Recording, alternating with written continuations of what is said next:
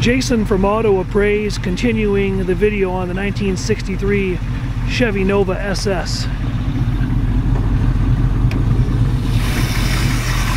going to get a temp read on this and let the car warm up as we check it out. The motor seems to run pretty good. Don't hear any knocking. Didn't hear any ticking when it first started up cold. Got an engine temp right now of almost 70. Water pump temp is 70. Radiator tank at the top is 50. We're still got ways to go. Let's skip back to the trunk. The trunk appears to have had some restoration work done. Been resplattered with a Eastwood style GM similar splatter paint, but not exactly the same as GM would have done it with their splatter.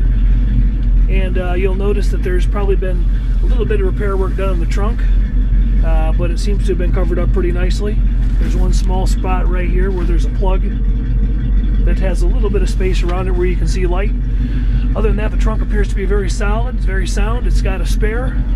I don't see a jack in the trunk. Opens and closes really well. Hey, it opens anyway. It closes all right with a few slams. Exterior body, pretty straight. The car was repainted not too long ago. No major contusions on the body. Looks pretty straight shooting down the side of it.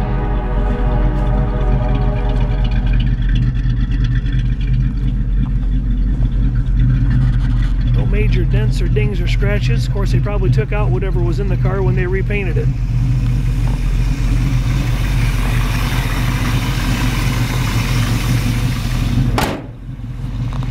Drop the hood and get a quick look.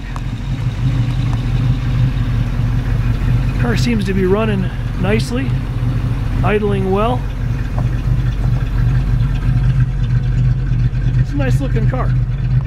We'll skip to the interior on the next video. 63 Chevy Nova by Auto Appraise.